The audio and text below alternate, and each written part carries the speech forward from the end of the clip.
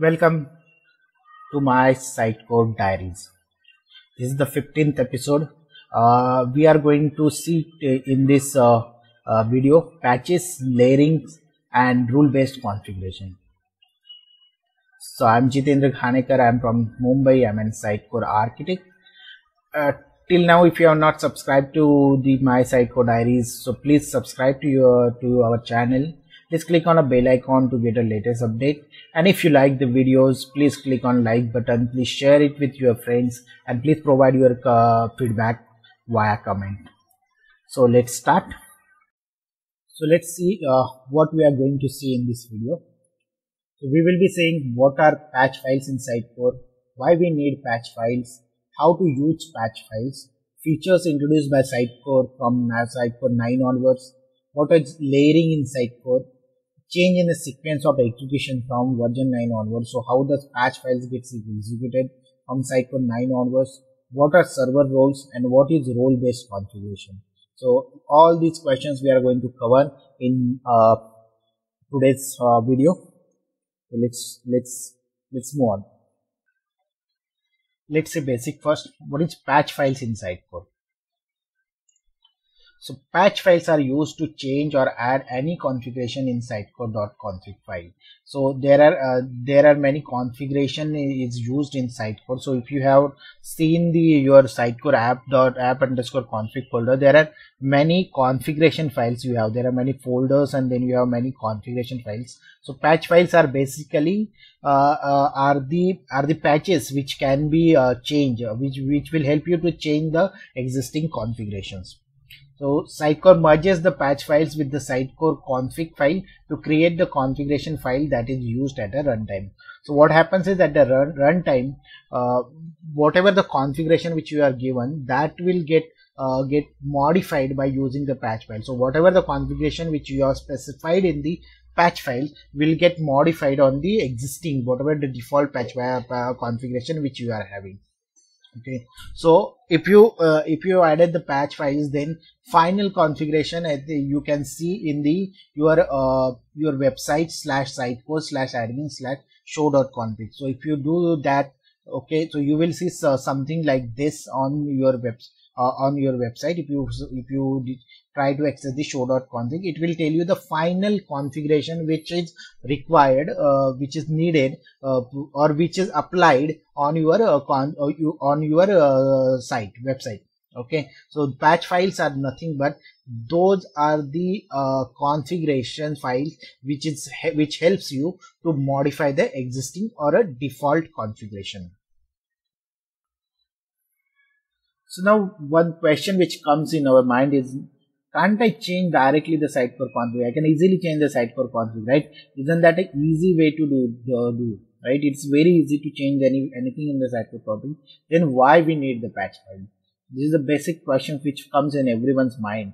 Okay, so you must have experience that how Sitecore is moving from one version to another version. They are changing the version, and when they change the version or they upgrade it, every version has something new. Okay, and there are any other configuration is added, few configurations are removed. Okay, so if you do the changes in the configuration itself, how are you going to handle those changes every time you are going to upgrade it? Okay, and it is in the maintenance also, it is very difficult. We have to remember which file what change you have done. Okay, and it is also very difficult for if there is any issue and you want to identify the root cause of it, or you raise a Sitecore ticket, then them also it is very difficult to find out. You are making some changes in your configuration file. So whether due to that configuration the things are not working, or it's the issue with the Sitecore itself. It is very difficult, and maintenance has become very difficult. So all this, if you are making a changes in the Sitecore config, the maintenance is a problem, and also the upgrade is the problem. The solution to this is the patch file. Okay, so what you have to do it as a best practice is that whenever you deploy your Sitecore blank instance, vanilla instance, you keep those configuration as it is. If you want to make any changes in that configuration file, then you have to create a patch file. So you can create now it's a version is if you are using a old version, there's a different style of creating the creating the structure of your patch file. And if you are using from 9 onwards, these are different way of doing it. Okay, that we will discuss in next slides. But you remember that you have to create a project specific files on top of your Sitecore patches. Okay, so there is no need, then in that case there is no need to remember what changes you are doing. You can override simply that you can deploy simply that patch file. It will get override on top of your Sitecore whatever the versions you are using. Okay, if you are upgrading also. Okay. So this is the solution for the patch files. Helps with easy and maintenance. Patch file helps in easy maintenance and troubleshooting. Okay, it is easy to troubleshoot also. So this is why you should go with a patch file. This is the reason why you should not be changing the Sitecore config file directly. And this is one of the interview question also. Okay, so please remember this. Interviewer can ask why you want to change the Sitecore, why we should not be changing the Sitecore config. Okay, so maintenance and troubleshooting point of view, patch files will help you. How to use patch files? So first of all, whenever you are creating a patch file, the extension should be .config. Okay. Then you have to start with the basic structure in the file. So if you see the example here, you have to use the XML version and then configuration. Then in the Sitecore section of the patch file, all your changes should be come. Okay, so we can check the existing configuration if you are making any changes. So similar structure should be here. So all the configuration which is used, which you want to change it should go within the Sitecore config. Okay, remember the patch files are used only to change the configuration within the Sitecore. Okay, so if there is any changes in the web.config, the patch files can't handle it. It is only for the Sitecore config. Then you have to register the patch and set XML namespace that enable you to use attribute to modify or add settings by adding them into the configuration settings. So basically, when you are using this configuration, here you have to add some namespace. Okay, which will allows you to do the modify or add setting configuration. Okay, so you have to set like patch. This one is you have to set, and you have to set the set also. Okay. Then for patching, you have to use the patch attributes. Okay, so patch attributes are like patch before. Okay, patch before is used to insert the element before the specified element. So it is whatever the element in which you are added the patch before, it will add before that element. Okay, then patch after is after that element. Then you have a patch attribute. Okay, so define or replace the specified attribute of the element. You can achieve the same effect using the set namespace. Also you can use the set also. So this is basically used to, if you want to update any attribute of that node. Okay, if there is any node which attribute you have to update it, or you are setting value which you want to update it, then you have to use the patch attribute. Patch delete will simply remove that element. Okay, so if you want to remove something from your configuration, then use a patch delete. Patch instead is basically replaces the specified element. So if you specify anything, then you will replace that with the patch instead. Okay, so this is how you should be using the patch files. We'll have one small video on the some sample example of the patch configuration. We are not covering that in this. Here we are just trying to cover the concept. Okay, so actual examples we will have a separate video.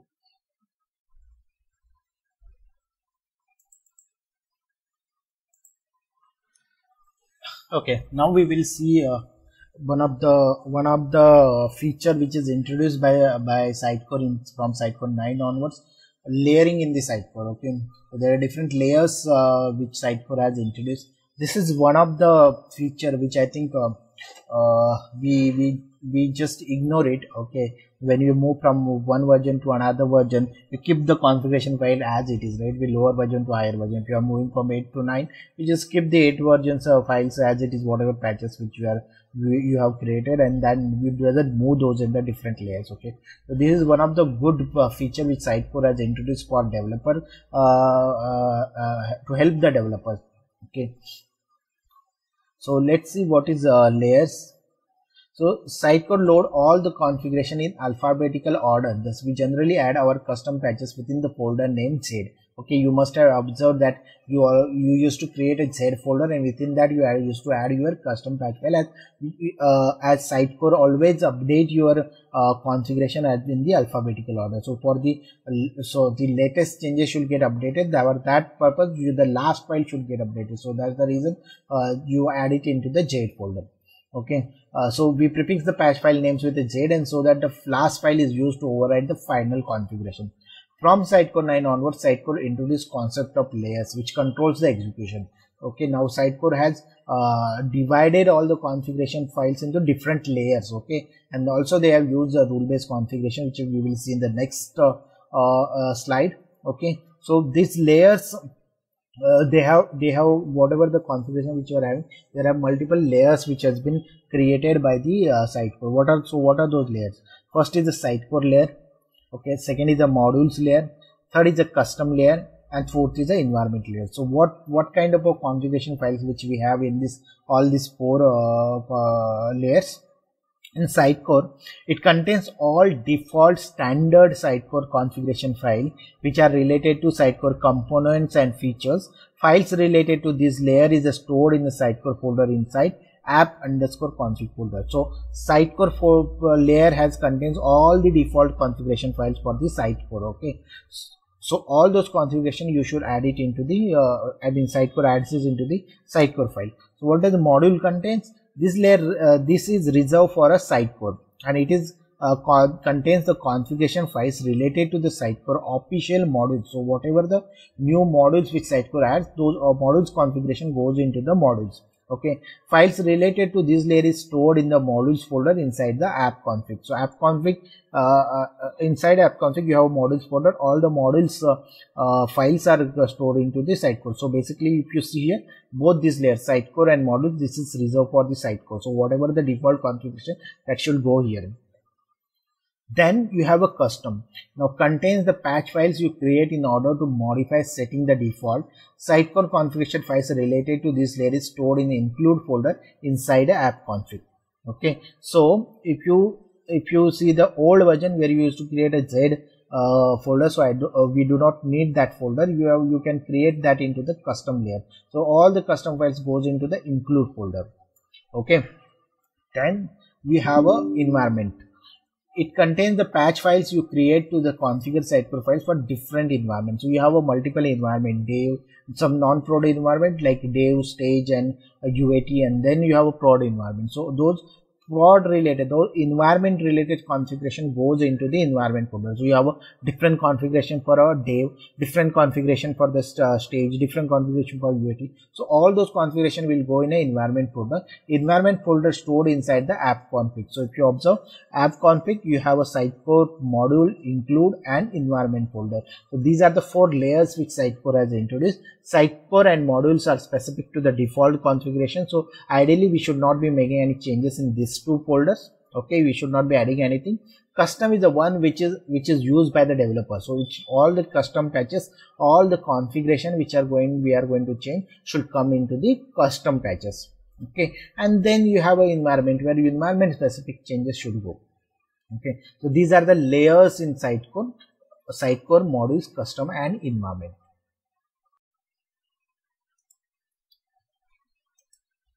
So these layers, Sitecore module, custom, and environment, these are added into the layers.config file. So remember, layers.config file is used to define your layers. Okay, so in the layers, like you can define like layer name is custom, include folder. Okay, is app_include folder. This means this custom layer will be taken from this folder. Okay, best practice, do not change the files in the Sitecore and modules, as I already told you. Okay, and add your all patch files in the custom layer. So you should be adding all your custom changes into the custom folder. Sequence of a patch file execution. How the patch files are get executed. Okay, so first your Sitecore files Sitecore layer will get executed, then your modules get executed, then your custom files get executed, and then your environment layer is get executed. Okay, so by default each folder, within that each folder files by alphabetical order. So first Sitecore within that whatever the subfolders are there, that subfolder in the alphabetical order, in that subfolder you whatever the files are there, so each file in this alphabetical order. So similarly models, custom and environment. So last one is the environment. The environment, if you have any configuration changes in environment, that will get override with everyone. But this is the default execution, but there is something called load order which will define if you want to customize that sequence. Okay, then you can use this load order. So basically if this is your layer file, then you can add the load order here. Okay, so now if you see here, I have added that in this configuration we have a load order where we define folder tree, type folder, add path folder to my sitecore.config file and folder 1. Okay, so how does this will get executed? So in this configuration, first of all, folder 3 with all files. Okay, so if you see first line is for folder 3, so it will, and its type is a folder, so all the file in that folder will get executed from here. Folder 2 / my site config, here first folder 2 my site config only will get executed. Okay, then you have a folder 1, so then you have a folder 1 all files, and then you have all the root folder and the subfolder. So this is how the sequence will happen. Okay, so load order is basically used to, load order attribute is used to define how your fetch files execution should happen. Okay, so this is something which again as I said earlier, these are the configurations, these are the features which Sitecore has introduced from Sitecore 9 onwards. But sometimes it happens that you be moved from Sitecore 8 to Sitecore 9, and we just do not use all this configuration. But these are the things which will help you to manage your Sitecore configuration very easily. It will help you to maintain it, and it is very easy to troubleshoot it also. If you if you use all this configuration like layers and the load orders, all those, if you properly utilize in your project, and it will help you in the maintenance and the troubleshooting. Okay, let's see now the next topic, that is server roles in Sitecore. So from Sitecore 9 onwards, Sitecore introduced server roles in configuration. So basically when we used to do it in 8 onwards, that the server, we used to have a different servers. Okay, and we used to name those servers. But from Sitecore 9 onwards, you can configure those, you can define that configuration itself in the Sitecore. Okay, so there are different server roles. By default, server roles Sitecore has defined. One is the content management, that enables the content editors to create and publish content to your website. So it is a content management server where user can create and publish the content. Content delivery, it is used to makes your web content available to your website context. So it is basically the external website. Okay, then you have processing. It extracts the information from captured raw analytics data and transform into the form suitable for user reporting application. Okay, so processing servers are basically used where we have an aggregation service which aggregate the Sitecore analytics data and then push it into the reporting database server. So all those activities done by the processing. Reporting server role is pages the reporting data from various data sources such as a collection and reporting databases and use the Sitecore reporting application. So it is used for the reporting, and then standalone, it is used for the development purpose. So okay, a single Sitecore instance performing all the servers role, and this is the default role. So these are the default server roles which Sitecore has defined, and in fact you can name those in your instance itself. How we used to do it, this role based configuration in lower version before Sitecore 9. Okay, how we used to configure the server roles before Sitecore 9.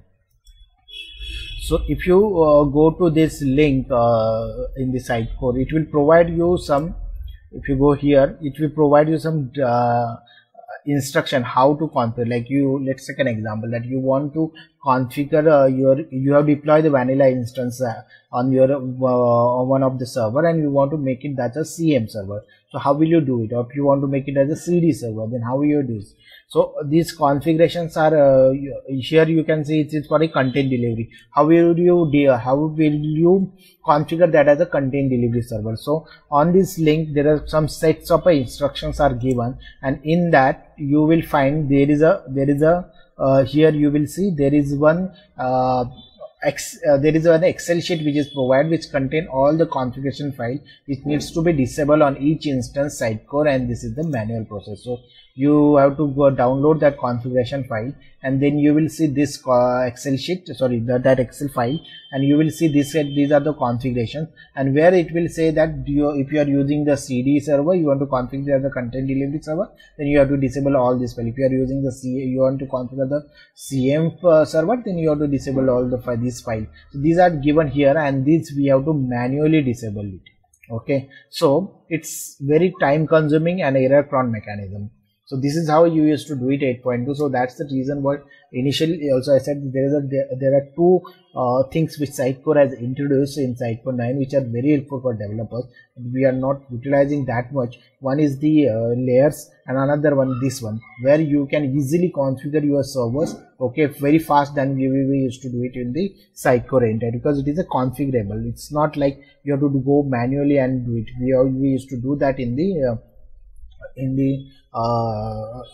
lower versions, okay, but from Sitecore 9 onwards, so these are configurable.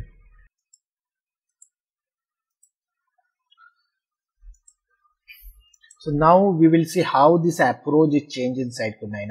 As we checked earlier, that those are manual process which we used to do in Sitecore 8, and as I said in Sitecore 9 it is configurable. So how does it get configurable? So that we will see it.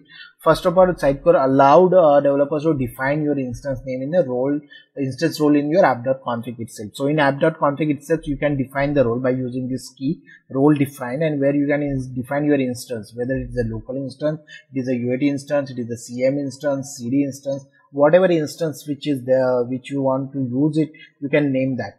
Okay, then you can have there your own role and multiple roles to the single instance. So if a single instance can be used for a multiple purpose, like only one instance can you want to use single instance for CM as well as the processing. Okay, so then you can define it. Like here we are using it for the content delivery and UAT instance, then you can define like role define content delivery and UAT instance. Okay, so the same instance can be used as a content delivery as well, is performing two roles, content delivery as well as a UAT instance here. Okay, then how your patch configuration works here. Okay, so here if you say I want to add this agent sitecore.task HTML catch clear agent only on the content delivery, not on the custom thread. So how you used to do it in lower version, that you used to either deploy only that file, that patch coil on the content delivery, and you have to disable it, okay, on manually on the CM. Okay, so whenever you do a CI CD configuration, in CD used to create a different package for CM used to use a different package for CD, and then accordingly it gets deployed into the server, and that is how you are used to manage it, right? Or if it is get deployed, then you have to disable it manually. Okay, but this is not the case from Sitecore 9 onwards. You can use this configuration, where in this configuration you can define like role require as a content delivery. So what it will does is this configuration will get applied only for the content delivery instance. So what is this content delivery? Where you in your instance app.config, you must have defined this content delivery there as a name. So if your name is the same as a content delivery, then only this patch file will get applied, otherwise it will not. So in this case, you will have only a single build folder or single deployment folder which you can deploy on the both the instance or whatever instance which you are having, but your rules will manage it as per your instance name. Okay, so we can not only that, we can use a or and not operator also along with this. Okay, whether you want to use a content delivery and UAT instance, you want this configuration, that way also you can do it. Okay, so this way your configuration is done programmatically. Okay, no multiple files are required, nothing manually you are doing it. So when you develop it itself, you configure it, you define your configuration as per your role, it will get applied. Okay, so this is how you are configuring it. So this is the great improvement which is done from Sitecore 8 to 9, where all the controls are given to the developers who can control those. I mean, you just remove the manual activity which we used to perform to set up the different instances. Okay, so this is also one of the important features with Sitecore 9 from Sitecore 9 onwards. Okay. So we are done with today's topic. In the next video, what we are going to see is how to set up multi-site website, what is site definition file, how to handle multiple domain, how to handle same domain with a multiple site. Okay, so this is the topic for the next video. If you like my video, please click on a like button, please share with your friends, and do provide your feedback via comment. Please subscribe to our channel and click on a bell icon to get a latest update. If you have any question, you can connect me on my Gmail ID. This is my Gmail ID. You can connect me on LinkedIn ID. This is my LinkedIn ID. Thank you. Thanks for watching my video. Thank you.